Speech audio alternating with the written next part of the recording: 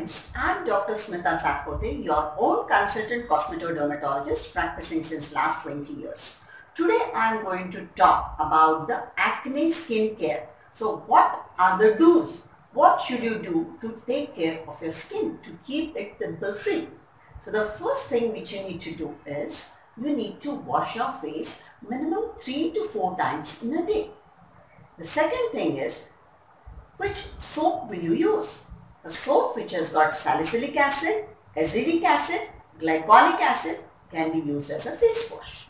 If you have a very sensitive skin, very red skin, use a soap-free cleanser. Now how will you apply the soap? You have to just apply the soap very lightly on your face and splash warm water. Don't use very hot water, don't use very cold water. And when you wash the face, take a thin cotton kerchief and just dab your face lightly with a cotton cloth. Don't rub. So just dab the skin with a light cotton cloth. And young teenage boys, they tend to do shaving. So they should use electric razor so that a little bit amount of hair remains and then that does not cause a block and a folliculitis or a severe acne.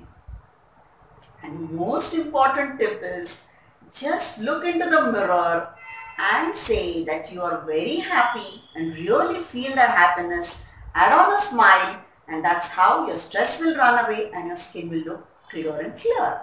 So if you like our tips, please subscribe to our channel. Thank you. God bless you.